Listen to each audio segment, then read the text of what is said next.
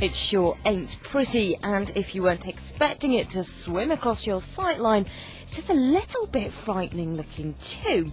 Yes, it's wrinkly, yes, it's long, and yes, it looks a little grey around the gills.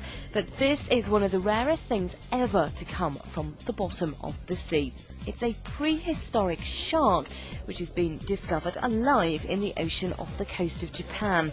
The 1.6 metre long eel-like creature's no new kid on the block though, as marine expert Mitsuri Sato explains. We found remains of these frill sharks in the Earth's layer that are 80 million years old, so this truly is a living fossil.